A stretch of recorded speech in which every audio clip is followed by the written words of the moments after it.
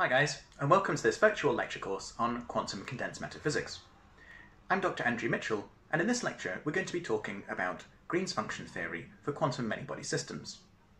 This builds upon the work that we developed in the previous lecture. There we introduced the fundamentals of Green's function theory and talked about explicitly the solutions for the retarded Green's function and the spectral function for a single isolated quantum orbital. Of course, this is an extremely simple system, but it's one that we could solve exactly and talk about the properties in detail.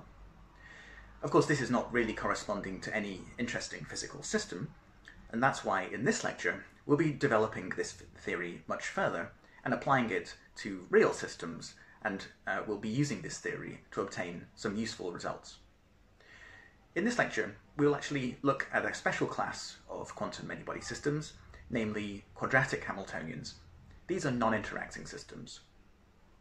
For these systems, I'll show explicitly that because we have a diagonal representation of the Hamiltonian that can be obtained by simply a canonical transformation of the operators, I can always relate the Green's functions of such a system to the Green's functions of the non-interacting isolated quantum gas, meaning that we can use the results that we derived in the previous lecture. So we're building quite heavily upon that in this lecture. What I'll show is that we can derive Green's functions for generic Hamiltonians, and that these can actually be related very, very simply to the original parameters of the Hamiltonian. We don't actually need to diagonalize the system fully. We simply need to invert some matrices. I'll show how this can then be used to understand the properties of large systems, actually in the thermodynamic limit of an infinite number of sites. The Green's functions contain information about the correlations and the dynamics of the system, and so actually has a really important wealth of information contained within them. So the fact that we're able to extract this for quantum systems involving an infinite number of particles is actually quite remarkable. In the second part, I'll talk about a formulation of the Green's function theory, which allows us to take two uncoupled systems and join them together. If we know the Green's functions for the isolated system, we can easily work out the Green's function for the coupled system. This then allows us to work out a recursive Green's function method, where we can really solve infinitely large problems. Problems, for example, with some physical interest, for example a material which might have an infinite number of sites in it on a periodic lattice. And we'll also look explicitly at the example of molecular electronics, where, for example, we have a single molecule connected to two macroscopic electrodes. The dynamics of this system tell us about the density of states, they tell us about the conductance properties, and so on. And these are the things that we'll be able to access towards the end of this lecture. So let's get down to work. In this lecture, we'll be talking about the Green's functions for many electron systems which are non-interacting, or quadratic. Of course, not all Hamiltonians are quadratic, however, this is a prominent and important category of system. We will be discussing the interacting case in a future lecture. In the last lecture, I introduced the basics of Green's function theory for condensed matter physics. In particular, we talked about the Keldysh G lesser and G greater functions, as well as G retarded. We saw how the spectral function is related to the retarded Green's function, and in turn, this is basically giving us the density of states of our system. The spectral function is also related to the occupation of the orbitals, as we saw from the fluctuation dissipation theorem. So in this lecture, we're going to focus only on the retarded Green's functions. Here I've written out again the definition of the retarded Green's function in the time domain. I denote by Gij of t the retarded Green's function involving the operator Ci, evaluated at the time t, and the operator Cj dagger, evaluated at time 0. I'm implicitly assuming here that the system is time independent. This will be the case that we'll examine in this lecture.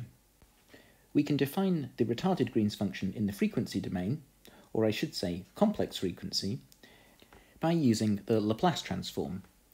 Gij of the complex variable z is defined as being the integral dt from 0 to infinity of e to the izt times the retarded Green's function in the time domain. Here, the complex argument z is given as omega plus I delta, omega and delta are both real, and in fact, for the retarded function, delta must be greater than 0. We discussed the reasons for this in the previous lecture. It's to do with convergence of these integrals. Omega here is to be understood as the real frequency.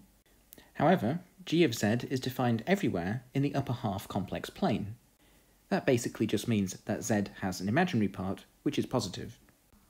In these lectures, I'll be using the so-called Zuborev notation to denote the retarded Green's function as a function of the complex argument z, obtained by the Laplace transformation of the retarded g of t. With this Zuborev notation, gij of z is given by this object with these double angle brackets. We see the two operators in question, ci and cj dagger. Of course, in the time domain, we know that ci carries the label t, and cj is evaluated at t equals 0, but then we're Laplace transforming this time difference to the complex variable z. This is denoted here by the subscript z. The two operators are separated by this semicolon.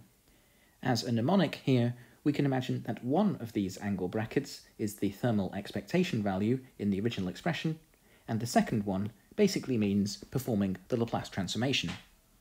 We'll see that this complex notation is rather useful in the following. We also defined in the last lecture a spectral function, a of omega. Here I'm writing this down for a specific orbital I, so I denote this ai of omega. It is defined as being the limit of delta goes to 0 whilst keeping it infinitesimally positive of minus 1 upon pi of the imaginary part of the local g retarded as a function of omega plus I delta. What I mean by the local retarded function here is that I have the same orbital index for the two operators. I'm looking specifically at GII. In the last lecture, we spent some time looking at the properties of a single orbital, and then generalized this to the next most simple case of a non-interacting electron gas. And I've written down the Hamiltonian here for that system. This is what's referred to as a diagonal Hamiltonian. We see that we just have a bunch of uncoupled orbitals, each of which is labelled by some index k, and they have associated single particle energy epsilon k. Because there is no coupling in this Hamiltonian between orbitals of different k, we have exact eigenstates of H which are product states. We utilised this feature in the previous lecture to determine some important properties of the associated Green's functions. In particular, we found that the retarded Green's function in the time domain is given by minus I theta of t, e to the minus I epsilon kt, times the Kronecker delta, delta kk primed. Recall that this object is equal to 1 if k is equal to k primed, but is equal to 0 if k is not equal to k primed. The theta function here is the Heaviside step function, which is equal to 0 for t negative and 1 for t positive. Laplace transforming this to the frequency domain, we have the retarded g kk primed as a function of the complex variable z.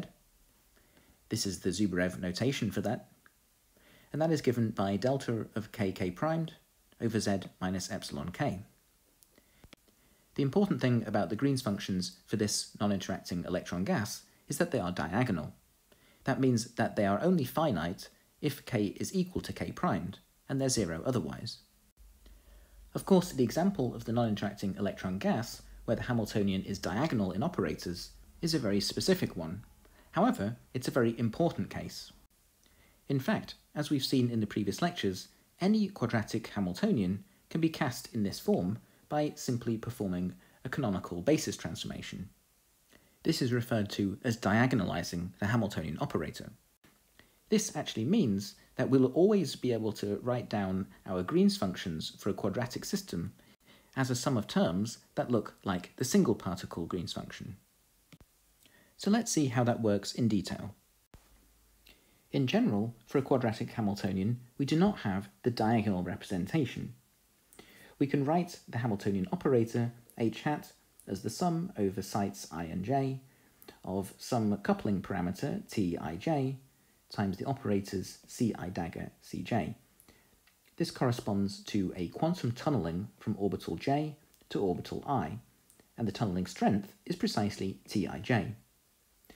However, the Hamiltonian should be Hermitian, meaning that h dagger is equal to h, and this implies that Tij is equal to Tji star, the star here denoting the complex conjugate. Given that Tij is equal to Tji star, we know that the diagonal terms, Tii, must be real, and indeed they are the single particle energies. They would be the things associated with the number operator Ci dagger Ci in this Hamiltonian. I'm not going to distinguish here between Tij's where I is equal to j and I is not equal to j. I'm just going to lump all of this together in the same matrix T. As discussed at length in the previous lectures, we will now introduce a vector operator, C vector dagger, which will simply be all of the C daggers in the system, C1 dagger, C2 dagger, C3 dagger, and so on, all the way up to Cn dagger for a system of n degrees of freedom. We'll also collect all of the Tij's up into a matrix, and I'll denote the matrices in this lecture with this double line underneath. And this matrix is defined such that the ijth element of the matrix is Tij. Using this notation, we can write the Hamiltonian operator h hat simply as C vector dagger T C vector, where this C vector is just the adjoint of C vector dagger, the adjoint meaning, of course, the conjugate transpose. So this is just a nice compact way of writing down the Hamiltonian operator, but it actually helps us also with a basis transformation, which takes the Hamiltonian into diagonal form. We perform a canonical transformation of the operators from the C's to the F's. We imagine that we have an analogous vector containing all of these operators F, which are again numbered from 1 to n for a system of n degrees of freedom, and the transformation is determined by this matrix U, which is a unitary matrix, meaning that U dagger U is equal to the identity matrix, or put another way, that the inverse of U is U dagger.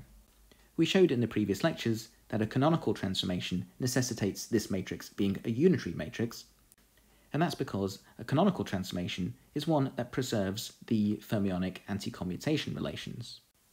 It can easily be shown that if U is unitary, then the F operators will satisfy the proper canonical fermionic anti-commutation relations if the C operators do the same. So this is a proper basis transformation. Of course, there are many different forms that U can take while still being unitary, but we wish to find the specific transformation that diagonalizes the Hamiltonian operator. Substituting this expression into our Hamiltonian, we obtain the following, where now we can identify the combination U dagger TU as a matrix D, which should be diagonal.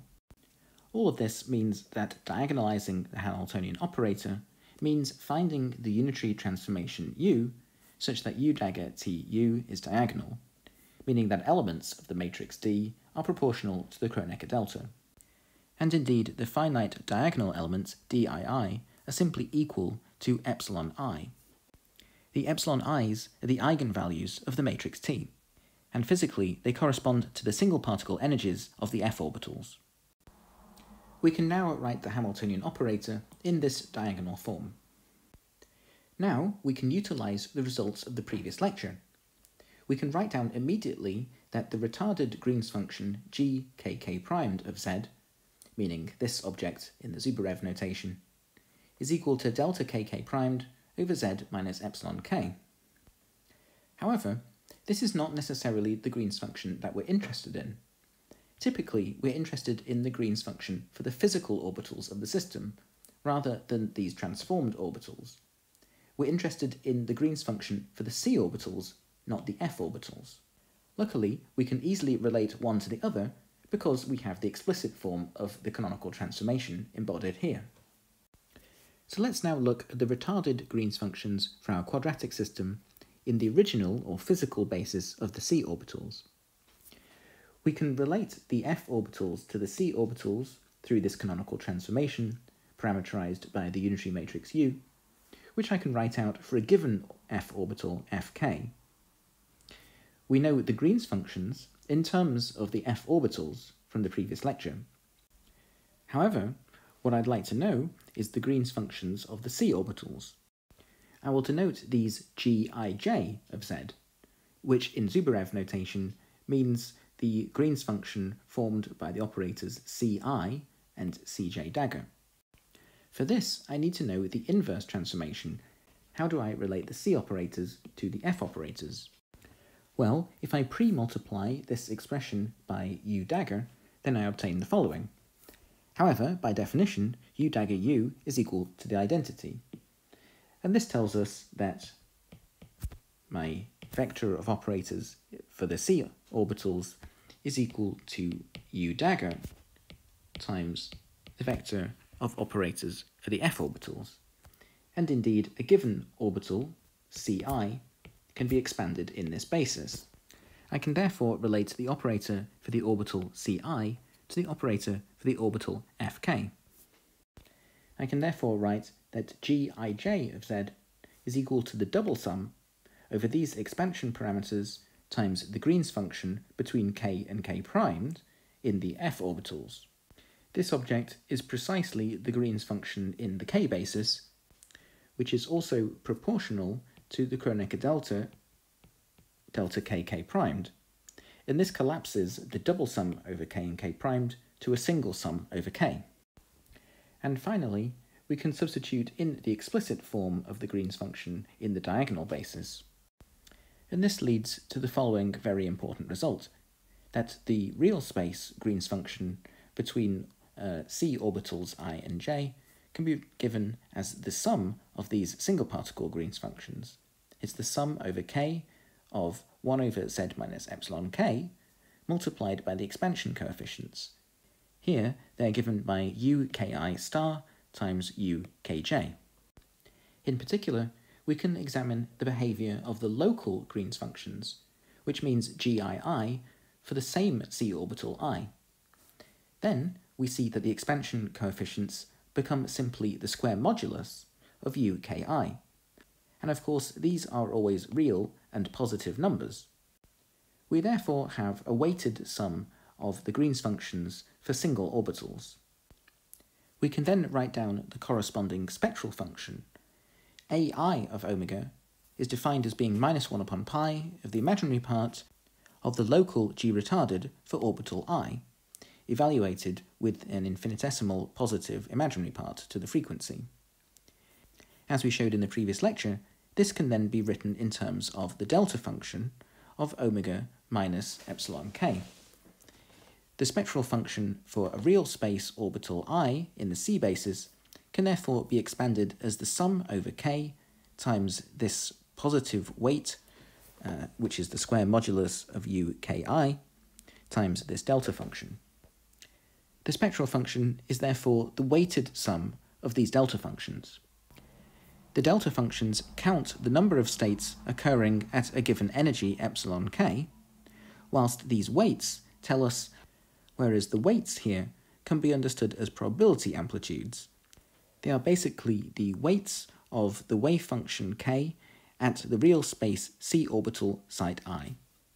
So here we've learnt that by diagonalizing our Hamiltonian, we can immediately write down the Green's functions and the spectral functions for our system. These simply involve the wave function coefficients contained in the unitary matrix U and the eigenenergies, which are the epsilon k's. Also note that the spectral function ai of omega is normalized to 1, since the eigenvectors in the unitary matrix U are orthonormal. The spectral function can therefore be viewed as a density of states.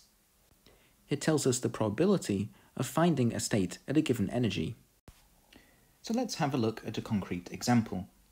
Let's return to the simplest 1D type binding chain that we studied in the lecture on type binding models.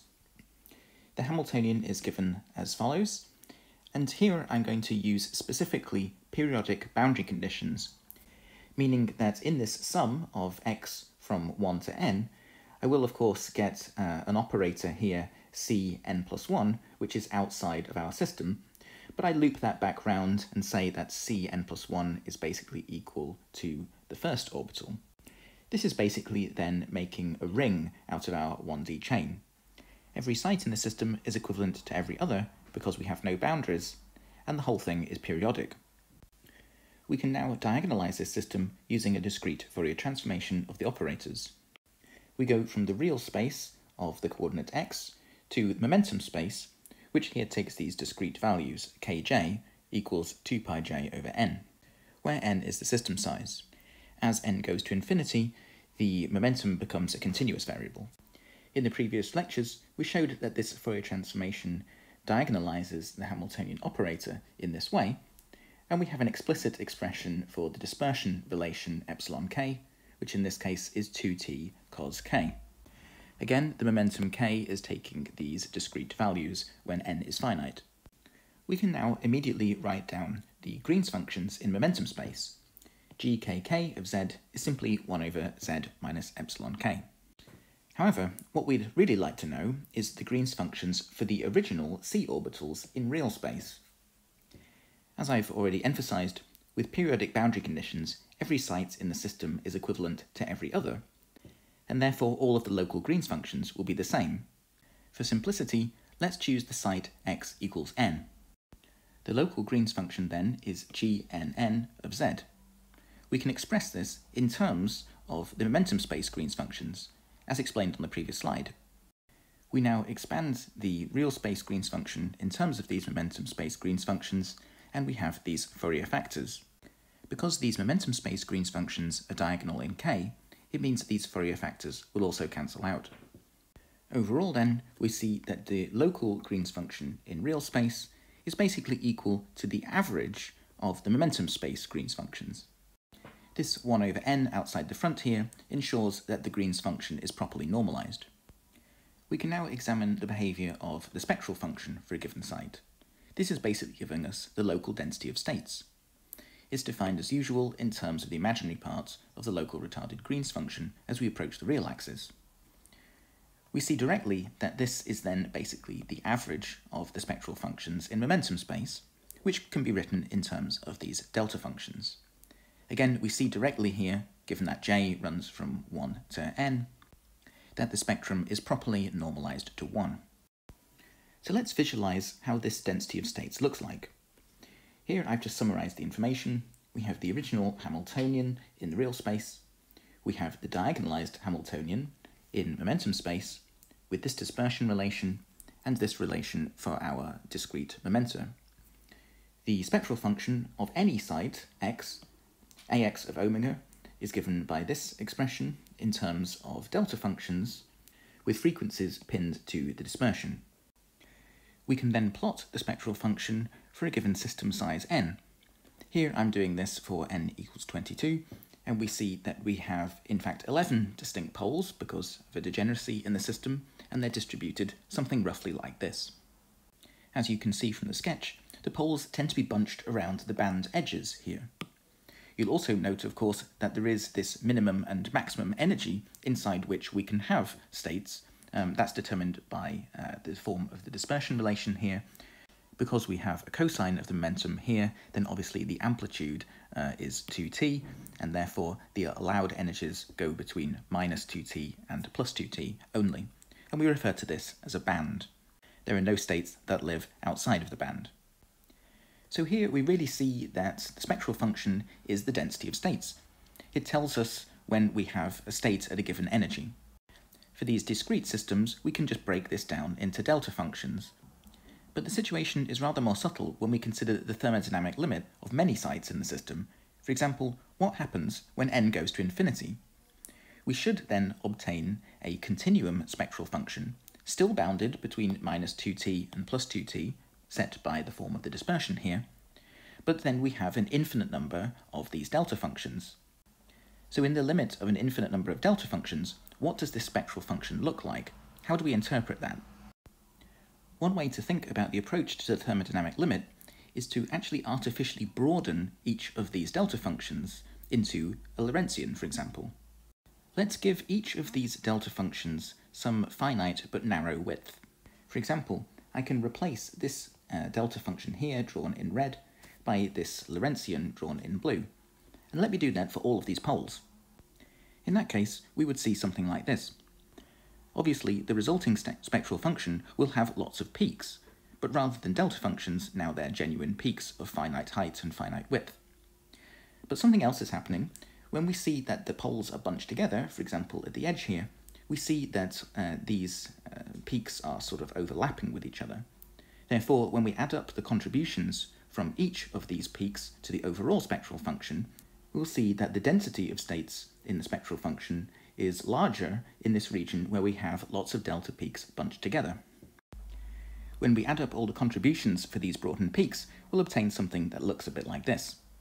Of course, we can also play around with the system size and also the broadening of these peaks. As we increase our system size, we'll get more peaks. Therefore, the overlap of the broadened delta functions will be more pronounced. For a given system size, we can also increase the broadening to increase the overlap. If we go to a large number of sites, for example n equals 100, we might see something like this.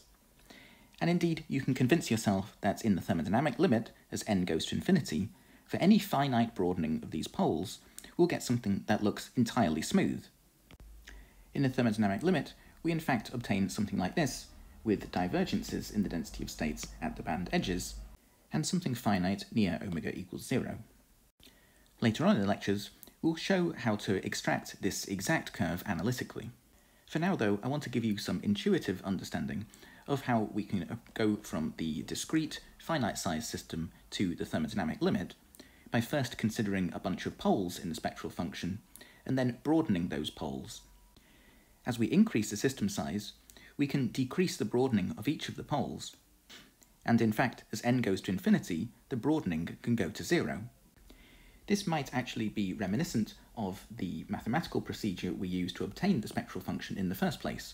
We considered that as the limit of the imaginary part of the frequency going to 0, and actually we'll see that it's closely related. So let's look in more detail at the broadening of discrete spectral data, which approximates the thermodynamic limit, wherein one obtains a continuous density of states in finite bands. The heuristic strategy we used on the previous slide was simply to replace the delta functions by Lorentzians. Mathematically, we simply replace the delta functions by this equation, where delta is the broadening of the Lorentzian. In general, then, we can replace our spectral function for a given site x, which is denoted ax of omega, by a spectral function that depends also on the broadening of the poles. I'll refer to this as ax of omega and delta. We therefore have a sum over poles j times the weight of those poles as derived on the previous slides, and then instead of the delta function, we have this Lorentzian centered on epsilon j and of width delta. The spectral function at frequency omega therefore has contributions from all of these peaks, which are now of finite width. But we can see from this that the spectral function ax of omega and delta is actually simply minus 1 upon pi of the imaginary part of the local retarded Green's function, where now we're evaluating this at omega plus I delta with finite delta. This is because the local retarded Green's function can be written as these sum of poles. Each has a weight and it is centered on the eigenvalue epsilon j. If we take minus 1 upon pi of the imaginary part of this, then we'll obtain exactly this expression written in blue. So the true spectral function ax of omega can actually be understood as the limit of delta goes to 0 plus of this broadened spectral function ax of omega and delta. So here we have a mathematically well-defined way of broadening our discrete spectral data. We recover the exact spectrum as we take delta goes to 0 plus. But for finite delta, this is basically broadening the poles and allowing us to approximate the thermodynamic limit in systems that are not infinitely large. So let's have a look at this in practice. What I will do is show a Mathematica notebook in which I will implement this expression directly for the 1D chain. Using our cosine dispersion for epsilon j, we will see that we can recover the thermodynamic limit with a careful balance of tuning delta and the system size n. Okay, so in this Mathematica notebook, I'm expressing the Green's function as a sum over poles, with frequency omega, broadening delta, and system size n. as I increase the broadening, I see that the poles begin to overlap, and I have a more smooth function. Here I have a system size of 30 with a very small broadening, but as I increase the broadening, I start to see something smoother emerge. It's a careful balance between the system size and the broadening. If we increase the system size for a given broadening, then we see the approach to the thermodynamic limit. For example, here I have 100 sites and 0.01 broadening, and I can start to see what it will look like in the large system size limit. As I increase this to 1000 sites, I start to see basically the result of the infinite system and the smooth spectral function. In fact, aside from being a convenient mathematical prescription to visualize our spectral poles, we can actually assign a physical interpretation. The broadening of spectral lines, which we introduced here by using this finite imaginary part in the frequency, can actually be viewed as a lifetime broadening. This is a concept that you might have encountered in the context of atomic physics. When a quantum state has a finite lifetime, rather than being infinitely long-lived, then its spectral line gets broadened. We can actually view the same thing here. Consider some quantum state with a finite characteristic lifetime, which we'll call tau. This just means that the probability of finding a particle in this state will decay proportional to e to the minus t over tau. This finite lifetime could be the result of processes or interactions that scatter the particle out of the state, or it could be a quantum tunneling of the particle through the barrier of a confining potential. Later on in the course, we'll actually look explicitly at some of these examples and see how they lead to this finite lifetime. For now, however, we're just going to build in this finite lifetime heuristically into our definition of the Green's functions. We incorporate the decay of the Green's function on the heuristic level by approximating g of t, the retarded Green's function in the time domain, as minus I theta of t e to the minus I epsilon t as usual, but now multiplied by this decay factor e to the minus t upon tau. On performing the Laplace transformation to the frequency domain of complex z, we then find this retarded Green's function. Notice that the characteristic lifetime now appears downstairs as I over tau. Now we can look at the definition of the spectral function, where we really take the complex frequency to the real axis and sends this imaginary part of the frequency to an infinitesimal positive number. However, in this case, we do not simply get a delta function, because downstairs we have a finite imaginary part set by the lifetime tau. Only when we have an infinite lifetime, when the state does not decay at all, do we see that this imaginary part vanishes. Only for an infinite lifetime, therefore, do we recover the delta function. For any finite lifetime, we'll have some broadening of the peak. This is basically the lifetime broadening of the spectral poles. In this case, the spectral function takes the following form. This is, of course, a Lorentzian of width 1 over tau. So, even though we've taken the imaginary part of the complex frequency to 0, we still end up with a Lorentzian of a finite width, because of the finite lifetime. So we see that the inverse lifetime, 1 over tau, is playing exactly the same role as our finite delta. When we approximate our pristine delta functions by Lorentzians of width delta, we can actually view this as simply giving our quantum states a finite lifetime, where that lifetime is exactly 1 over delta. We'll see some examples later on explicitly that when we couple a quantum orbital to an external bath, we have exactly this kind of lifetime broadening, and the delta functions turn into Lorentzians. We also get a broadening of delta functions into peaks of finite width when we allow for the electron-electron interactions in a system due to the Coulomb repulsion. Again, we'll see that later. So there are various mechanisms for scattering that confer a finite lifetime to a state, and heuristically we can imagine this as simply broadening the poles. We can then emulate that simply by giving our frequency a small imaginary part. Let me finally say a few words about how to obtain the Green's functions and the density of states in the continuum limit. For a finite system of n sites, we just saw how we can write the Green's functions for a given site of our 1D system as 1 upon n of the sum over sites j times the Green's functions in the diagonal basis 1 over z minus epsilon kj. Epsilon kj is the dispersion 2t cos kj, with the discrete momenta points kj is equal to 2 pi j over n. However, as we increase the system size and take n goes to infinity, this momentum variable k becomes continuous.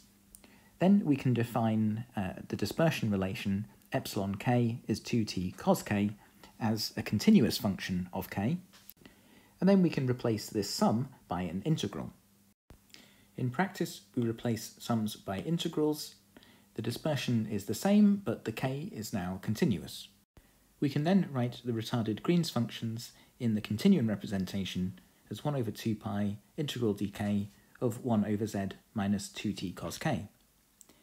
This is actually not an easy integral. The standard approach would probably involve contour integration and doing some complex analysis. However, I think you can probably also do this with a t substitution, although that would be a bit laborious. After a bit of algebra, one can prove the following result for the Green's function. This is not exactly straightforward, but have a go and leave your solutions in the comments. We can then obtain the spectral function in the usual way to obtain this result. In particular, we see that the imaginary part of g is only finite within a band from minus 2t to plus 2t. If we were to plot this function, then we recover something that looks very much like what we deduced on the previous slides. Notice in particular the square root divergence of the density of states near the band edges. Similarly, we can think about the integral representation of the Green's function in the continuum limit of the 2D square lattice. In that case, we have the exact dispersion relation epsilon k, where k is now a vector in the two-dimensional space. It has components kx and ky, which reads 2t cos kx plus 2t cos ky. The retarded Green's functions in real space for a given site R on the lattice can then be expressed as the integral over kx and ky of 1 over z minus epsilon k. So what is the answer to this integral? Well, that's actually a hard one. I'll leave that one for you to think about. However, it turns out that these Green's functions can actually be expressed as the convolution of Green's functions for the 1D chain. But that's another story. If we were to sketch the corresponding density of states, we'd see something like this, which is finite within a band of half-width 4t, and has this divergence, this time near zero energy. This is referred to as a Van Hove singularity, and it corresponds to the bunching of the eigenstates at special high symmetry points in the reciprocal space of the first Brillouin zone. Hopefully you can see that the exact analytic evaluation of these momentum space integrals actually becomes very difficult very quickly, and so we actually need to be a bit more clever about finding our Green's functions. And that's what the remaining content of these lectures will be about. Before we talk more about the calculation of the Green's functions and the spectral functions from theory, let me first say a word or two about how we can measure the spectral function in an actual experiment. This basically corresponds to either photoelectron spectroscopy or scanning tunneling spectroscopy. In order to probe the single particle properties of a many-body system, we have to have a way of measuring how the electrons propagate in the sample as a function of energy. If we think again about the fundamental definitions of the Green's functions, they correspond to the probability of taking out an electron at a given point in space at a given time, given that we put it into the system at a different place at a different time. Therefore, if we want to measure these things in an experiment, we need a way of putting in or taking out particles and measuring their energy. Basically, we need to insert or remove a single electron into or out of our many-body system and be able to measure the energy of that particle. An important experimental technique to achieve this is called angle-resolved photoelectron spectroscopy, or ARPES. The single particle electron density of states as a function of energy and momentum can be obtained using ARPES. The basic experimental setup is depicted here. The idea is that we fire a photon into our material and an electron is kicked out from an occupied state. We then have a detector that picks up the electron at a specific angle of emission. We then subject the electrons in the detector to a magnetic field which by the Lorentz force causes a cyclotron motion, and by measuring the radius of that orbit, we can then determine the kinetic energy of the particle.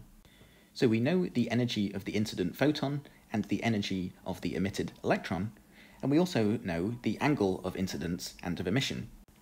This allows us to construct this type of diagram, where we're plotting the kinetic energy in electron volts versus the emission angle. The colour scale in this 2D plot corresponds to the number of counts in our detector. It's basically the probability of obtaining an electron in the detector at a given angle with a particular energy. This probability is then related to the density of states of the occupied orbitals in the material from which the electrons were emitted. If the density of states of a given Bloch orbital is equal to 0, then this means that that orbital is unoccupied. Therefore, there will be 0 probability of an electron being emitted from that state. Conversely, if we have a high density of states for a given orbital, then there'll be a high probability of an electron being emitted from that orbital. All of this allows us to draw the following kind of diagram, where we can plot the density of states as the colour map here as a function of the energy and of the momentum.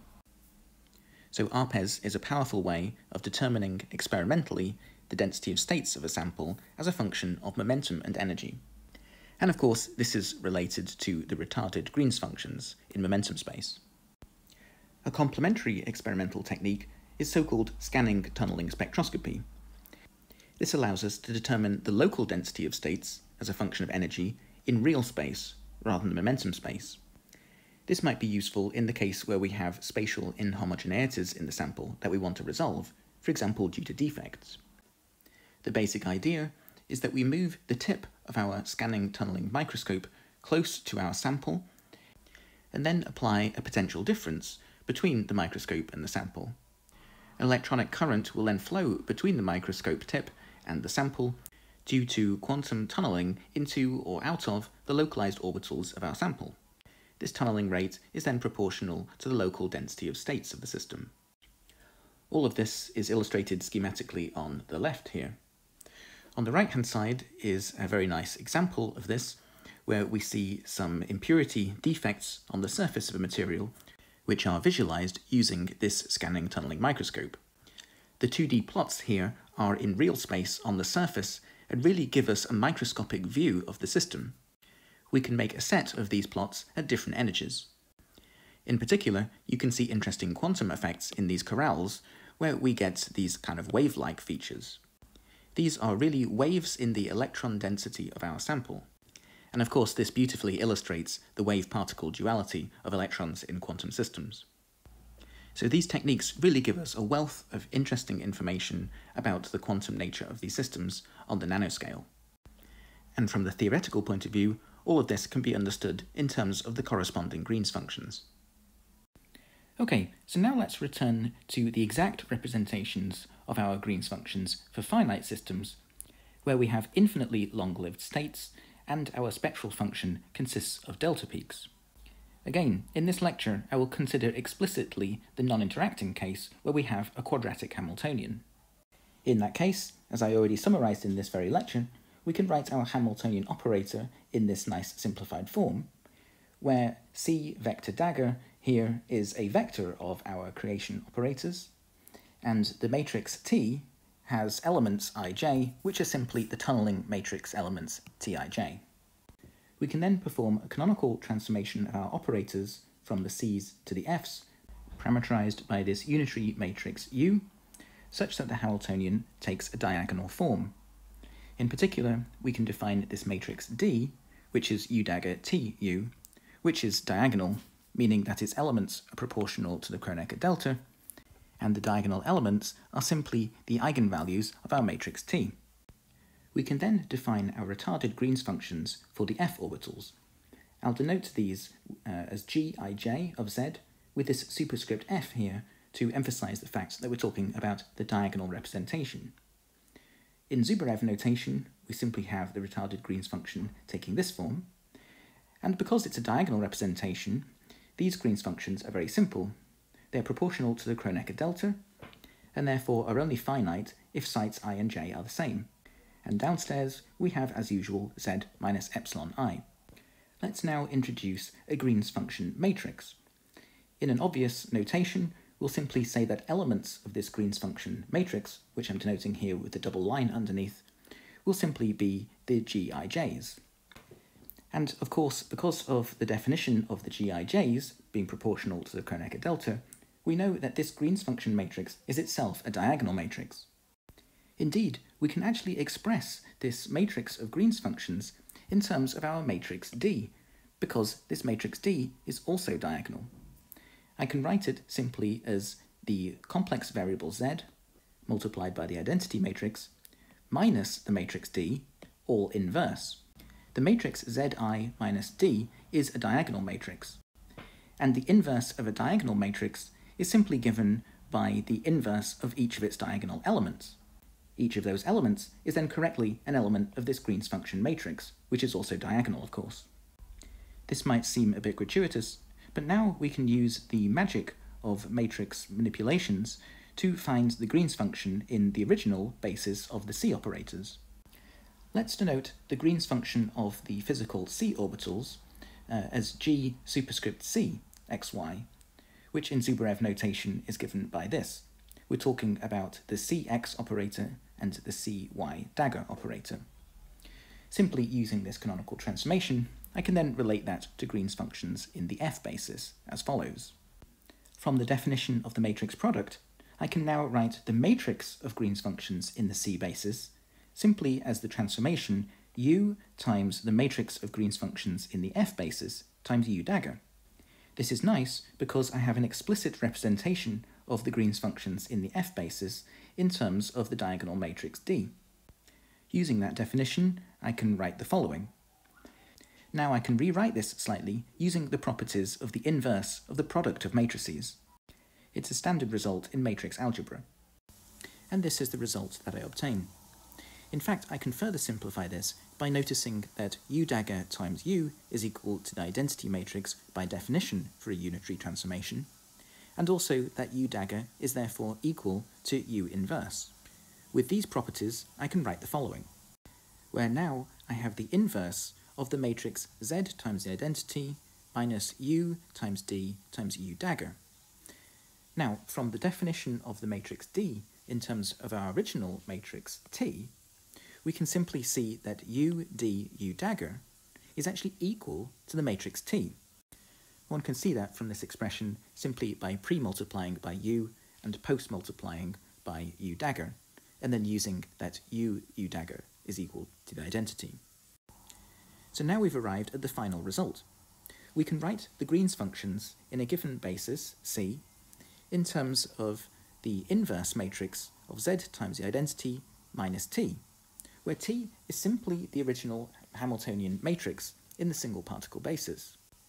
This is a very important and powerful result. It tells us that we can write down the matrix of Green's functions, and all we need to know is simply the Hamiltonian matrix in the single particle basis. The Green's function matrix is basically simply the inverse of the Hamiltonian. Actually, it's not quite the inverse of the Hamiltonian because we also have this factor of Z times I. This object is actually called the resolvent. This result is completely general, and we did not assume anything about the system other than it is quadratic and can be cast in this form. Any non-interacting fermionic system can be written in this form, and therefore, once we've worked out what this matrix T is, we can immediately work out what the Green's function matrix is. Importantly, I want to emphasize that we can calculate the Green's function matrix without actually diagonalizing the Hamiltonian. We do not need to find the diagonal representation involving the energies epsilon I or the eigenstates contained in the matrix U. The matrix of Green's functions is simply obtained by taking the matrix inverse of the original single particle Hamiltonian matrix T. In practice, taking a matrix inverse is a lot easier than diagonalizing the matrix. This is extremely useful indeed, as I'll demonstrate by the following example. Consider the following example. It's the so-called Huckel model for the benzene molecule. Benzene is a molecule with 6 carbon atoms and 6 hydrogen atoms. However, a good description of the low-energy physics comes from simply neglecting the hydrogens and considering only the pz orbitals of the carbon atoms. We therefore have a ring of 6 carbons, and we imagine that each of those pz orbitals can be described by creation and annihilation operators denoted Cx, where x is a number from 1 to 6 that denotes the position on the ring. Okay, so this is actually a tight-binding chain with periodic boundary conditions, the likes of which we considered earlier in this very lecture. The periodic boundary conditions here are equivalent to saying that if I put x is equal to 6 in this equation, I have an operator C7, but we should regard C7 simply as wrapping back round to the first orbital C1. That creates this periodic ring structure. Diagonalizing this Hamiltonian gives us an understanding of what the molecular orbitals are in this system. But instead of doing that, let's just directly calculate the Green's functions in the basis of these orbitals. As usual, we'll introduce a vector of our creation operators. In this case, we have 6 orbitals in the system, so I have this vector C1, C2, C3, and so on all the way up to C6. And the annihilation operator vector is just given as the dagger of this object. The dagger, of course, meaning the complex transpose.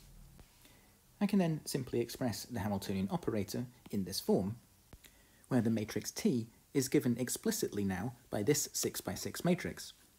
We have the leading off-diagonal elements simply by the tunneling matrix element T. Everywhere else is 0, except for these corners here, which are also given by T, and that's because of this periodic boundary condition. You should confirm to yourself that you agree with the form of this matrix. The Green's function matrix is therefore the matrix inverse of the complex argument Z multiplied by the 6 by 6 identity matrix minus the 6 by 6 matrix T, which I've written down explicitly here. When we perform the matrix inverse here, we will get something rather complicated for the elements of our matrix G. But at least we have a simple and exact procedure for obtaining these Green's functions. And this, of course, works for any system, provided that it's a quadratic system, or one describing non-interacting fermions. Of course, being able to compute these Green's functions does rely on being able to invert these matrices, and computationally, we can only deal with matrices of a certain size. In particular, notice that the dimension of the matrix that we have to invert is an n by n matrix for a system with n orbitals. So actually, it's not as bad as it could be. It's not an exponentially large matrix in the dimension of our system, as it would be if we were looking at interacting systems. But let's come back to that another day. However, we are still limited by system size. We cannot invert matrices that are very, very large. For example, if we're looking at a material in the thermodynamic limit containing 10 to the 23 orbitals, then we simply cannot invert that kind of matrix to obtain these Green's functions. But we'll see later on that there are other methods that we can use to deal with these kind of systems. In the following, I want to develop further this theory of Green's functions for non-interacting and quadratic Hamiltonians, and we'll derive some useful and general results. We'll then apply these general results to some informative examples. The situation I want to consider now is what happens when we have 2 systems, A and B, and then we couple them together. The coupling between these systems can be totally general. What I would like to do is understand how the Green's functions of the coupled system are related to the Green's functions of the isolated systems A and B. We'll see that once we understand how this works, we can actually derive a lot of useful results using a recursive Green's function method.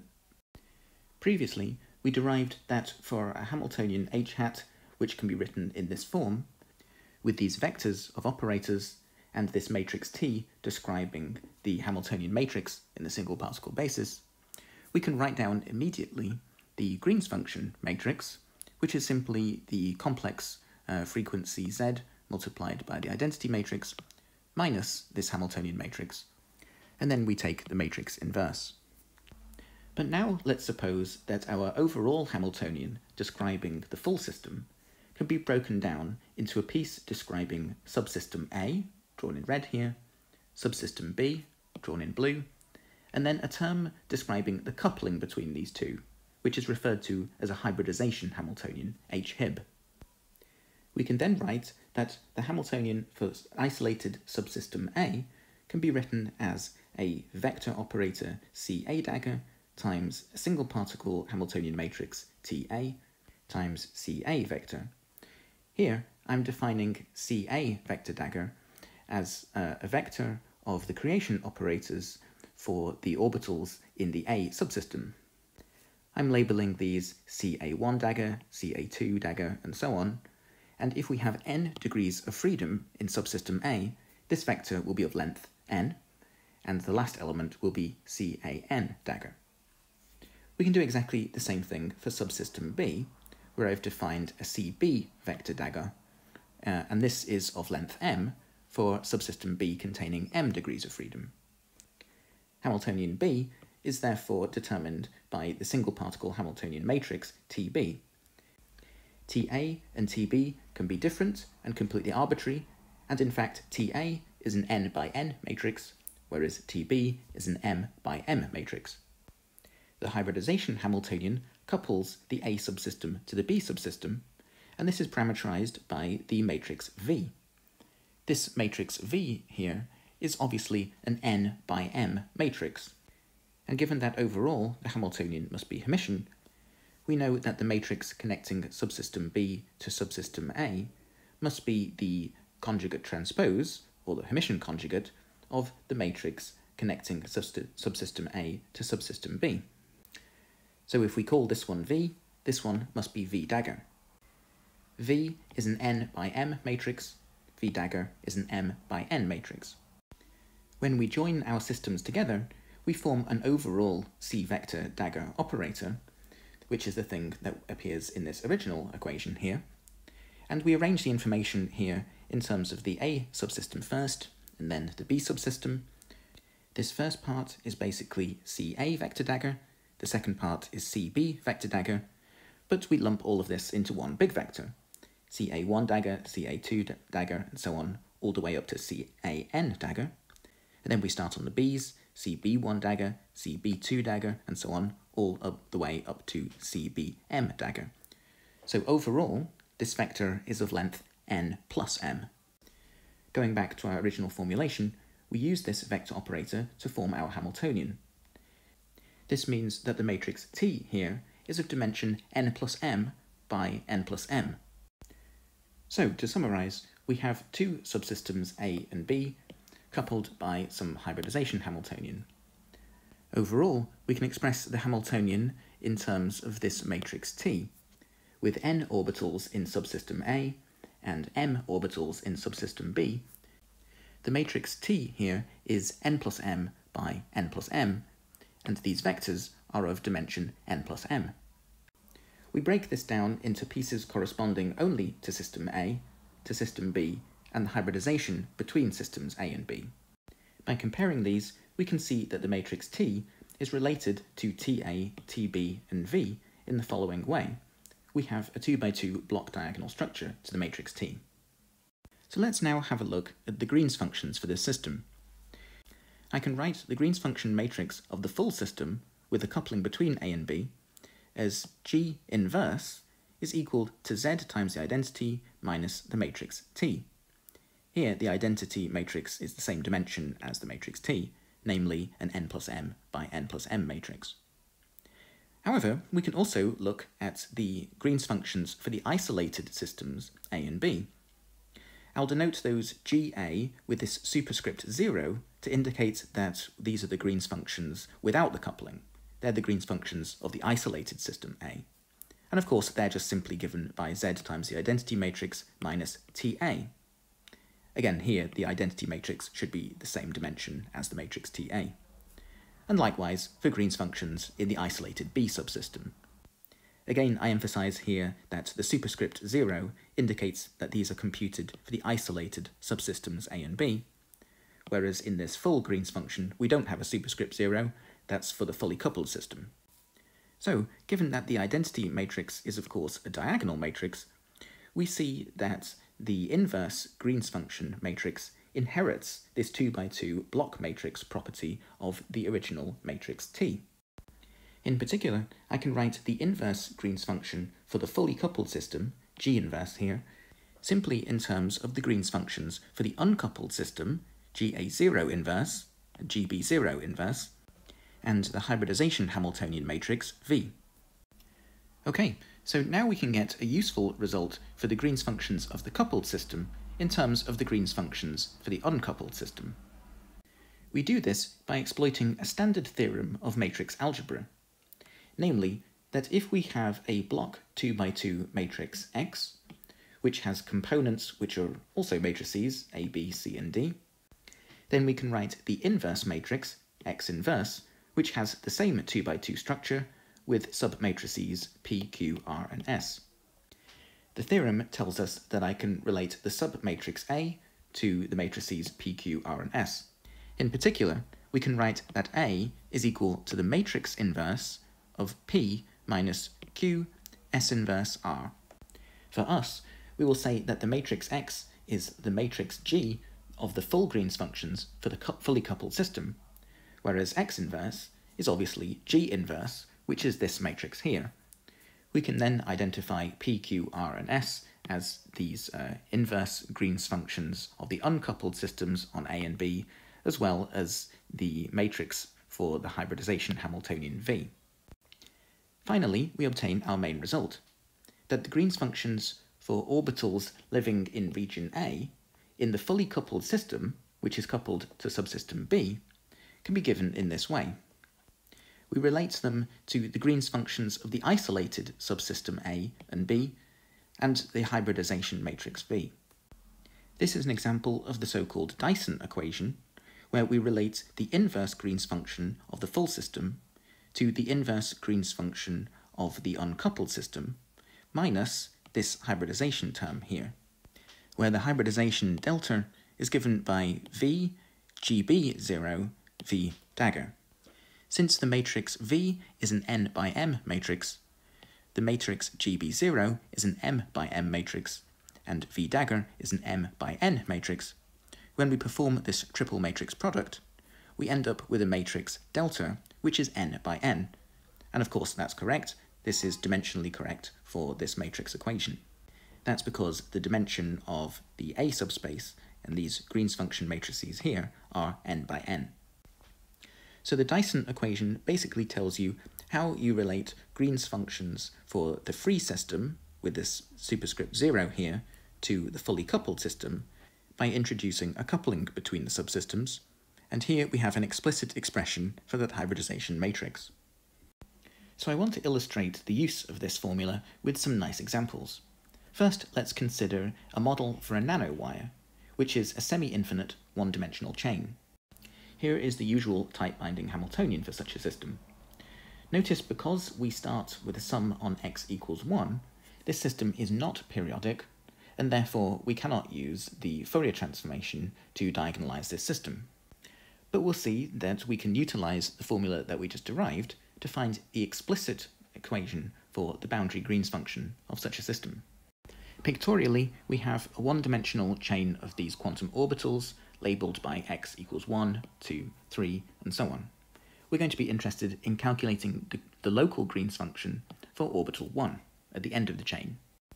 Following on from the logic developed in the previous slides, we'll regard this first orbital here as our subsystem A, and the rest of the chain, which is itself a semi-infinite chain, is subsystem B. I will be able to relate the Green's function at the end of the chain here to the Green's function for this isolated site, and the Green's function for the end of this semi-infinite chain corresponding to section B. The coupling between regions A and B is of course just the tunneling coupling between the first and second sites. I can express the Hamiltonian in this usual form, where the matrix T is given explicitly by the following. As we've seen previously, this is just a tri-diagonal matrix, with these leading off-diagonals being the hopping element T.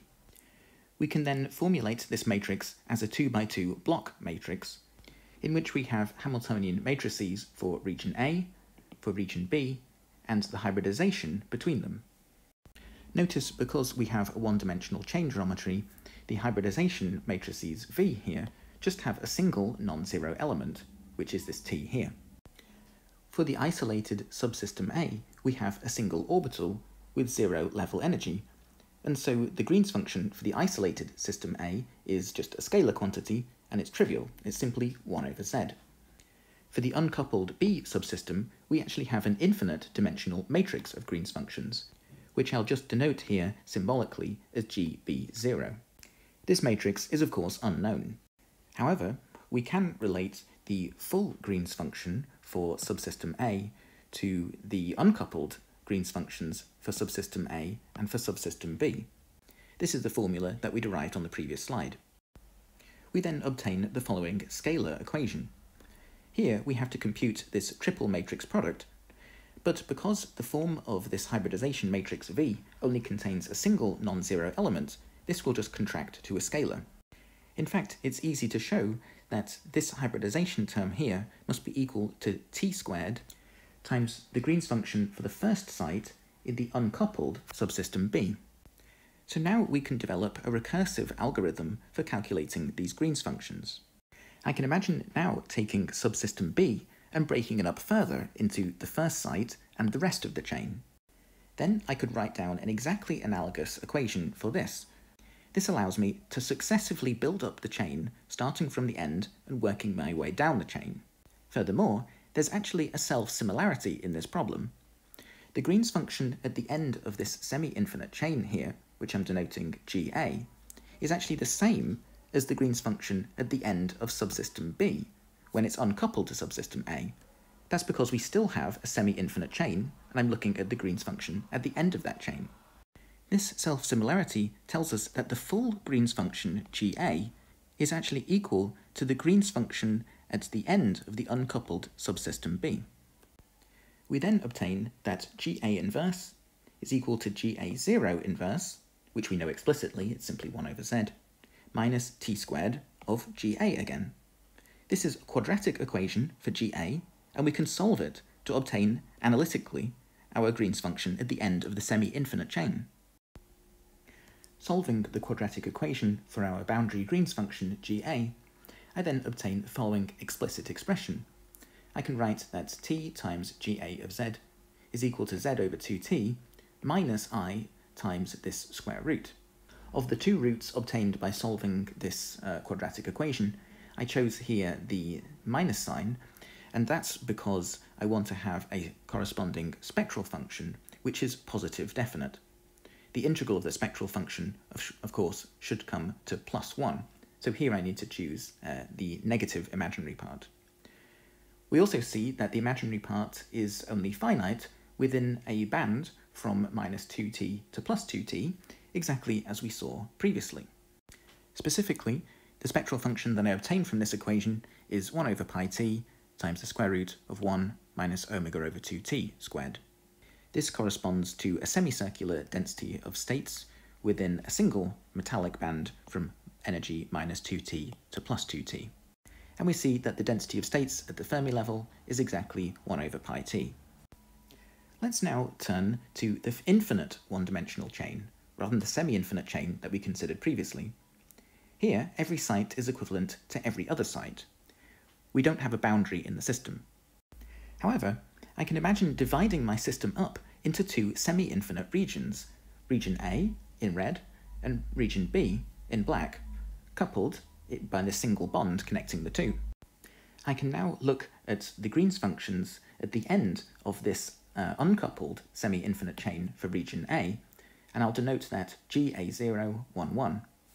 Likewise, I can look at the Green's function at the end of the semi-infinite chain in region B of the uncoupled system. That's GB0, 1, 1. And of course, these are precisely the Green's functions that I just calculated on the previous slide, and they're also equal to each other by symmetry. And I also have a way of connecting the Green's functions for these uncoupled systems to the Green's functions for the coupled system. As before, I can relate the Green's functions for the full system living in region A to the Green's functions for the uncoupled subsystem A and the Green's functions for the uncoupled subsystem B. Doing the matrix inverse here and then taking the 1, 1 element, I can obtain an expression for the Green's function in the middle of an infinite 1D chain. Utilizing the specific form of the coupling between regions A and B, we obtain the following equation. We can then write the local Green's function for a site on this infinite chain, which is of course equivalent to any other site. In particular, we're going to choose the boundary Green's function of the A subsystem, but in the fully coupled system. We can then write that as the inverse of z minus 2t squared times this gb0 at the end of the B system. And this is of course just the semi-infinite chain Green's function that we just worked out. Substituting that result in explicitly, we have the following form for the retarded Green's function in the bulk of an infinite 1D chain. The corresponding spectral function then follows immediately as this function. And of course, this should look familiar. It's the same equation that we derived earlier in the lecture using the direct integration method. It has this 1 over square root form that we discussed earlier, with these Van Hove divergences at the band edges. Finally, let me discuss an application of all of this formalism to an area of research that's really at the cutting edge of modern science. This application will be to molecular electronics. One of the important building blocks for molecular electronics devices is the single molecule transistor. This is where a single molecule is placed between two electrodes, as is shown here in this figure. This is the real experimental device that's constructed and built in the laboratory. These large gold electrodes here are extruded so they become atomically thin and separated just by a few angstroms, and then a single molecule is placed to bridge the gap. A current that flows in the external circuit involves electrons that have to tunnel quantum mechanically into and out of this molecule. Let's see if we can model this system and the dynamics of the electrons within the system using the formalism that we've developed in this lecture. Let's consider a model of the single benzene molecule transistor that's actually depicted here. The model is of course going to be a simplified one, but it's going to be something that will really capture some of the fundamental physics of this problem. We will model the benzene molecule, as described earlier in this lecture, simply as a 6-membered tight-binding ring. This is the Huckel theory for the benzene molecule. I'm going to describe the macroscopic metallic electrodes as nanowires, which here we'll model as semi-infinite one-dimensional chains. Again, this is also something that we've looked at in this lecture. So, using the philosophy we developed in the last few slides, we're going to talk about the isolated systems for the individual leads, which we've talked about explicitly. We know the boundary Green's functions of these systems. And we're going to talk about the isolated molecule, which we looked at earlier in the lecture. Now, we can use Green's function theory to couple these three isolated things together. This is a non-interacting quadratic Hamiltonian. It's basically a tight-binding model, and therefore we can cast it in this following form. Because we have an infinite number of sites in the system, the leads being infinite, the matrix T here is actually infinite dimensional. However, schematically, we can imagine dividing it up into these blocks. In the middle here, I have a Hamiltonian matrix which describes the molecule, which is just a 6x6 matrix. Then we have matrices describing the infinite dimensional leads, which schematically I'm just denoting by these blocks here. And then I have the hybridization between the molecule and the left lead, and the hybridization between the molecule and the right lead. There's no direct hybridization between the two leads. On the previous slide, we discussed how we can obtain the Green's functions for two coupled systems. Now we have three systems, we have the molecule and two leads, but we can just break this down successively. First of all, for example, we can consider the molecule coupling to the left lead, and then we can consider this as our new system and coupling to the right lead. As before, we can write down our 6x6 matrix describing the isolated benzene molecule, and our infinite dimensional model for our semi-infinite nanowire. This is described by T leads, and here I'm using a different tunneling matrix element, let's call it T primed. Finally, we need a hybridization between the molecules and the leads. Let's say that is local and something parameterized by the tunneling matrix element V here. If I label the sites on the ring 1, 2, 3, 4, 5, and 6, we see that the hybridization is between the 1 orbital of the molecule and the left lead, and the 4 orbital of the molecule and the right lead. This is the particular geometry illustrated in the setup here. Let's now write that G0 leads is the Green's function of the isolated leads at the molecule position. That's basically the Green's function at the end of this semi-infinite 1D chain. That's something that we worked out explicitly earlier in the lecture, so we can again borrow that result. Putting everything together that we've learnt in this lecture, we can now obtain an expression for the matrix of Green's functions on the molecule, which is a 6x6 matrix, in the presence of coupling to the leads. We have this expression, and I'll leave it as an exercise for you to confirm the structure of this. So, I hope I've managed to convince you in this lecture that Green's functions are an amazingly versatile and powerful theory to understand the quantum dynamics of complex many-particle systems. The Green's functions contain information about how the electrons move around in the system, their correlations in time. They're related to the density of states, which is a measurable observable in experiments. They're also related to quantum transport, meaning that in this molecular transistor, for example, if I apply a bias voltage between these leads, a current of electrons will start to flow. The current is obviously related to the probability of electrons transmitting from one side to the other through the molecule, and hence related to the propagators. These are exactly these non-local Green's functions. So again, Green's functions are very useful in understanding the properties of real systems. In this lecture, we derived a number of very useful results for quadratic Hamiltonians. In fact, we were able to derive all of the results in this lecture from simply knowing the retarded Green's function for a single isolated orbital, which we calculated explicitly in the last lecture. Everything else we derived basically just by using the tools of linear algebra. And in the end, we were able to formulate the Green's function dynamics of a complex system, for example this molecular transistor, where we have an infinite number of sites in the system. This is a true many-body quantum problem, and exactly the kind of thing that we want to look at in condensed matter physics. Finally, I should emphasize that everything we've discussed here is for non-interacting systems. That's because we've basically used the result for independent fermions. We're assuming that we can diagonalize our Hamiltonian operator by performing a canonical transformation.